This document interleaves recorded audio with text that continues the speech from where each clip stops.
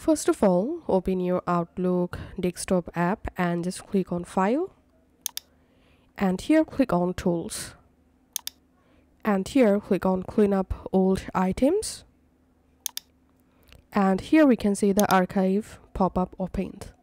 Here select archive this folder and all subfolders, and now here you will find all of your date email accounts or Outlook accounts. Now just expand the account you want to archive and select a folder you want to archive. In my case, I'm going to selecting this account inbox, and now archive items older than. Here just click on this drop down and specify the date you want to move all emails to archive. So here's I'm just selecting today, and you can also check this box, include items with do not archive checked.